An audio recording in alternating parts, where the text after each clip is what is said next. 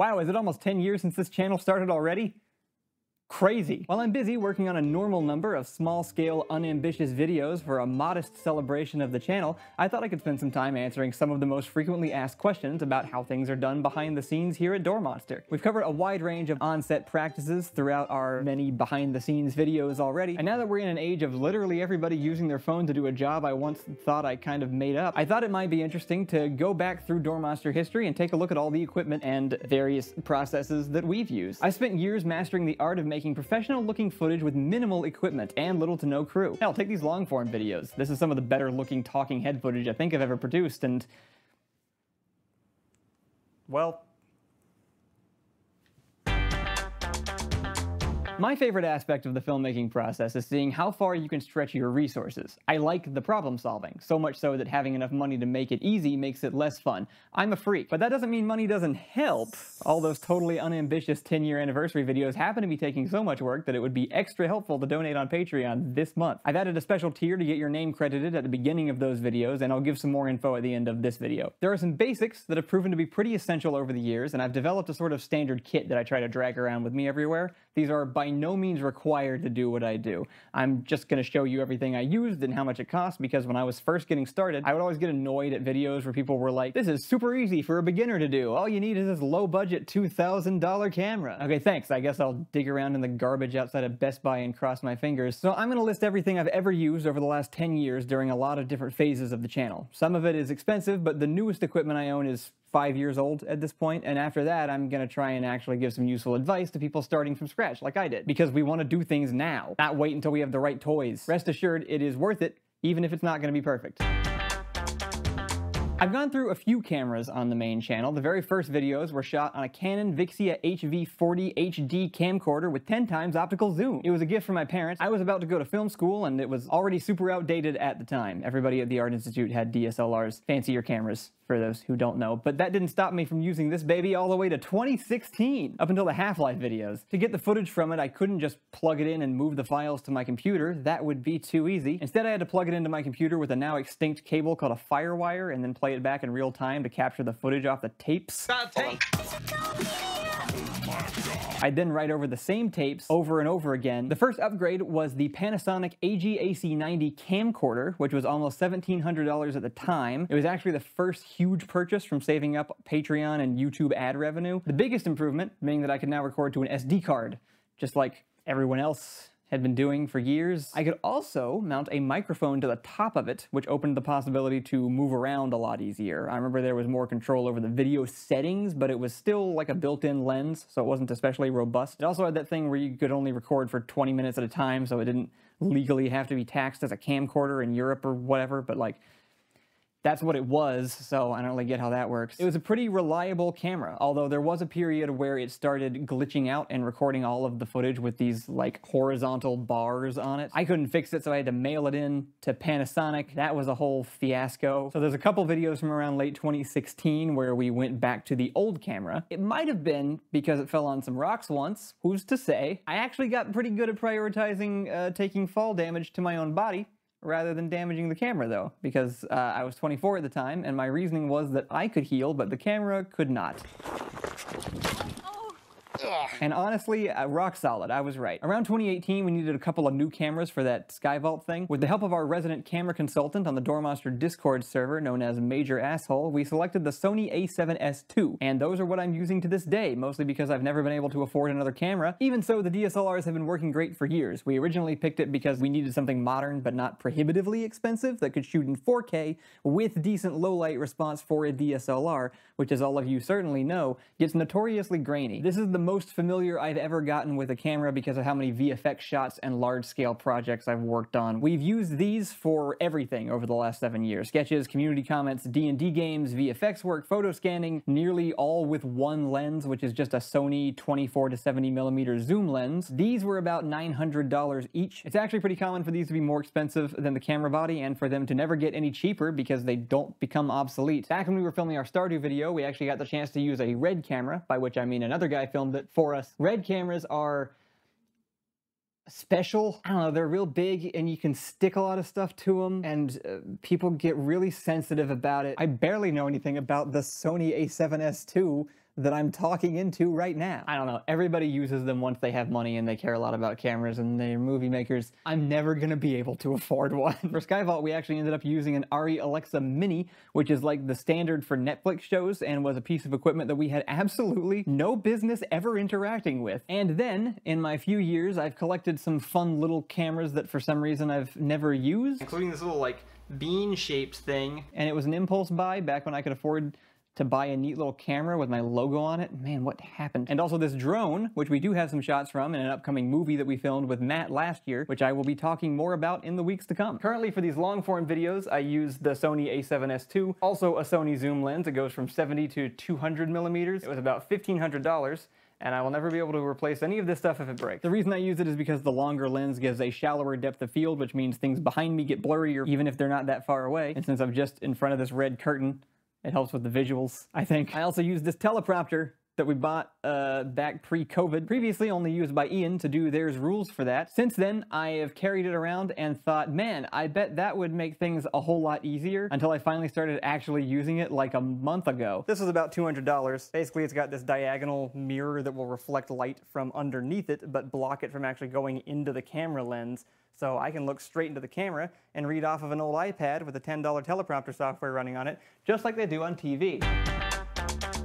I've said it 1,000 times and I'll say it 1,000 more. Audio is more important than video. It just occurred to me that I probably shattered your eardrums and I'm sorry. I literally could not be making that promise to you without audio, but I can without video. If I had to save only some of my equipment from a burning building, well, I'd probably still get the camera because I could replace these microphones easier. But if I had to film with only one piece of equipment, it would be this boom mic. This is my favorite thing. People will tolerate any visuals. They will watch grainy security cam footage if that's what you give them, but nobody wants to hear noisy or blown out sound. In the first few videos on the channel, I'm recording the audio directly into a Zoom H2 recorder, which was both a microphone and a recorder in one little creaky plastic box. The rhubarb will not be moved! As soon as I had earned any money from the channel, I bought a Zoom H4, which is the earliest model of that recorder that accepted XLR input, which are the industry standard audio cables. You can get the H4 for roughly less than 200 bucks, and I highly recommend it. I also bought my Audio-Technica AT897, which is the boom mic, and I immediately fell in love. That's what you're hearing right now, and this is what our new microphone sounds like. Eventually, I bought a second one. They're still between $200 and $300, but you don't need this. I do not respect brand supremacy when it comes to audio. I'm also not an audio technician. I'm just an independent artist with lots of experience, and while it's important to get good audio, whatever works, works. You don't need to get too bogged down in specifics. A shotgun mic is the most versatile one I've ever had. I could use this for production, voiceover, for run and gun documentary stuff. If I could only have one, this is the one. The only big game changer for audio came with some good wireless lavalier mics, which Ian calls LeVar Burton mics because they kind of sound like that. Really miss having him on set. I didn't know which ones to get, but when we went to England and filmed with the Yogscast, Hatch Films used these and they sounded perfect, so I just asked what they used, and they are the Countryman B6W4FF0SBSR. It's off the end of the teleprompter. The receivers are the Sennheiser EW112PG3A. It'll all be in the description. They actually come with their own mics, and they cost about $650 per set.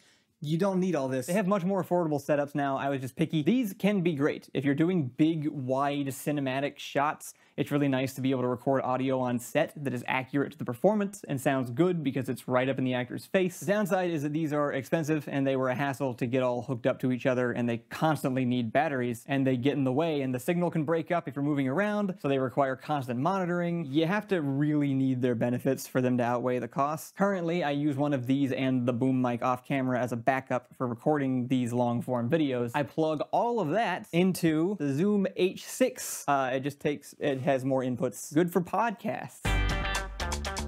Believe it or not, only recently have I started to figure out lighting at all, and with it, actual shot composition. Blender and making CGI shots have taught me strangely a lot because I get to play with different lighting setups super easily. Unfortunately, this also means lighting is probably where I'm lacking the most. I'd love to use more specific lights and play with colors, but for now, I almost exclusively use these newer brand LED panels. They come in a $200 3-pack with light stands and cases, and they are low quality, but effective enough. They can be plugged in or battery powered, and they're like an alternating grid of white and yellow LEDs that you can control the brightness of individually. I've been using them for a couple years now, and they are exactly enough. When I first started, I simply did not use lights. I needed the audio to be good and still had to record things off my old camera, so lighting wasn't even on my mind. Eventually, I got a hold of this old government surplus used light kit for $45, and it came with 3 lights that used halogen bulbs that got so hot, I was always worried about burning things on them, and did multiple times. Knock on wood was the first video that we ever lit anything on purpose, but we had no idea what we were doing, so we just kind of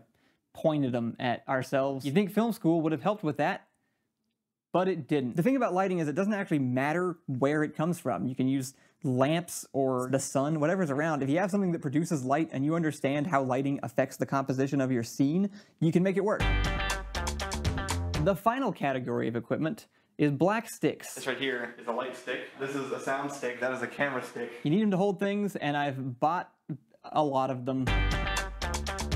This is normally where I'd put an ad break to something like Dollar Shave Club. Do they still sponsor things? But I've decided not to for 2 very important reasons. 1, they haven't paid me, and 2, I think it would be way more fun to advertise fun things that you did. So I'm offering viewers the opportunity to pay for essentially an ad spot in these, but at a much lower cost, just because I think it's better. You guys all make cool stuff anyway, and it's more relevant to the people watching these videos, especially this one. You ever think, man, I love that one part from that one Door Monster video, but I don't want to go dig through all the videos just to find it. I wish somebody very helpfully cut compilations of Door Monster videos and especially live streams. Well, we're all in luck because there's Backdoor Productions. Backdoor Productions is a YouTube channel and cool guy who's been around for like years at this point, and I have taken this long to mention that we talk to him frequently. He's actually editing this video, and he is our resident Door Monster historian. I don't remember most of the things I've said, but Backdoor does, and anytime I need something, I can just ask him where it is, and he knows. He knows everything. He's done a ton of compilations from OK We're Up, the live stream morning show that Allison and I did for a few years. He also makes compilations of any gaming series we do, like the Persona playthrough that we've been doing. He also has a podcast called Before the Door, where he interviews other Door Monster fans, how they got into the channel. I listened to it just enough to confirm that it sounds great and seems like a really fun time. Backdoor's got a great voice, but I had to stop because I felt too weird about listening to a podcast about me. So if you want bonus Door Monster content and I'm not putting out enough stuff, go check out Backdoor Productions. The channel is in the description and is now on the bottom of actually every Door Monster official channel, where it should have been the whole time. That's a lot of equipment, and the truth is, it isn't super easy to just get perfect footage right off the bat. Your footage is gonna suck when you start. But the good news, I think, is that it isn't nearly as much about the equipment as it is about your understanding of what you need it to do. As an example, I shot these Sims videos with my old DV tape camera. They were actually some of the first ones I ever made. And then, about a year later, when the next camera broke and I had to go back to the tape one for a couple of videos, I filmed this. That's the same camera, with the only difference being a year's worth of trial and error. You can already tell it's much better, even though there's no lighting in either of those shots. Similarly, this shot I got with the camera I'm currently using, and it looks just about as bad as the Sims videos, whereas this one looks cinematic as hell. This whole studio setup I've got, it all works because I finally figured out what actually needed to be here and how to make it all work together. Over time, it just became muscle memory, and now I don't have to double check everything every single time just to make sure it'll still be usable when I'm editing. So now I can just plug everything in and then go without worrying about how good the footage is gonna come out. But honestly, it took a really long time to get here. Here's the part everyone hates to hear. More expensive gear does not magically mean better content. So much of this craft is just making mistakes and learning how to avoid it later. Things are gonna look rough at the beginning, but it's completely okay. Unless it's something I made, and then it's not okay. Everything needs to look perfect. I think it was on the Age of Wonder set, Matt and I realized just how impossible that video would have been to shoot a few years ago. Not because it was more expensive, or because I was even using any different equipment, because I wasn't. It was the same stuff. It's just that the knowledge we had to make sure all the footage actually came out right the first time and blended directly into the digital environments I had built had to be learned over the years. Like, even this video is weirdly far beyond the capabilities of 2017 me. It doesn't take any more time, I just know how to set all of this up now in a way that doesn't result in me pulling up the footage later and realizing it's completely out of focus and grainy and sounds like garbage. And even if I lost any of these tools, I know how to compensate. Like, if I didn't have this camera, I would mount my phone onto this thing on probably like a table or some boxes. I'd probably have to move it in really close and expect to do some digital cropping later because these lenses are pretty wide, and I might even be able to buy an attachment to clip onto the outside to make it behave a little more like a traditional camera lens. And I'd probably keep it pretty still just in case the autofocus had any issues or it had like a rolling shutter, although I think that's all decently reliable on phones most of the time these days. If I didn't have the teleprompter, I'd actually do it like I did all the way back in the Batman video a few months ago, where I just went paragraph by paragraph and set it until it came out right. It all works the same in the final edit, and it just takes longer. Is that the line? Teleprompters can also just be built. The concept is pretty simple, and there's some old classic backyard effects videos that tell you how to make your own just out of stuff you can get from Home Depot. If I didn't have this little monitor, which I haven't mentioned yet, but I do use pretty often, I would drag a computer monitor or a TV in here. I've done that a lot. I'm actually literally doing it right this second. Seeing the image on a bigger screen is helpful enough that basically anything that can take HDMI input is worth it. If I was using my phone, I'd really put in the effort to find a way to mirror it on a screen or a laptop or something, because I've done too much guesswork where I just point the camera at myself and hope for the best. That's why I'm slightly out of focus in so many early videos. But you know what? Worst case scenario, I would just do that again because it worked before. The monitor is technically not a necessity. If I'm really starting entirely from scratch, the audio is the one thing I would try my best to spend money on. But acknowledging that I'm talking about specifically not having much money, I would use YouTube video reviews to find something cheap that I could still confirm sounded pretty good when it was next to someone's face. My blue snowball here is $40, and it's not bad. And it's probably not even the best you could get for that price. I once bought these 3 packs of stage mics for the same amount. If you or someone you know or someone you don't know has an iPhone lying around, borrow it.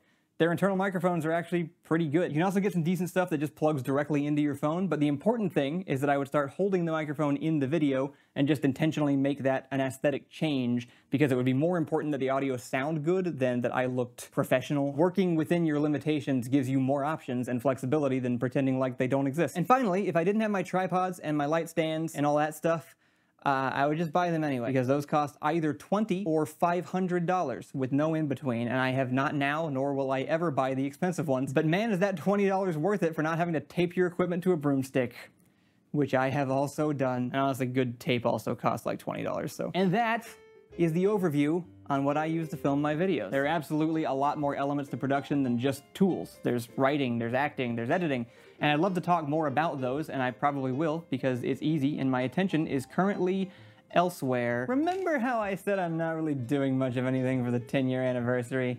I'm not being entirely truthful. I don't want to give too much away, but I'm working on kind of a complicated mini-series of videos that I feel compelled to make and that I think will reward everyone for watching all of these years. I'm really excited about them, and I'm diving in head first, but it means I have to take some attention away from regular uploads and making money for a couple of months. Not to say I won't be uploading. I'll be uploading the specials for people who have been here for a long time. They're not gonna blow up, is my point. I'm not prioritizing the algorithm, so if you would like to assist in producing the Doormaster 10-year anniversary specials, now would be an awesome time to subscribe on Patreon. If you donate on or above the special temporary producer tier, I'll add your name to the beginning of the videos. You'll get priority credit on all of the specials. Additionally, more of these long-form videos are coming out soon, and if you're interested in sponsoring one, like the Backdoor Productions ad you saw today, hit me up on Discord, Patreon, or my email below, and we can work out an exchange where I'll advertise anything you want. For patrons, I'll also be uploading a bunch of behind-the-scenes stuff for the anniversary videos, again, while attempting to not give too much away narratively. Thanks for watching, and I'll see you next time. I said I was going to put the first anniversary special up on November 1st, and that is 3 weeks away. Uh-oh.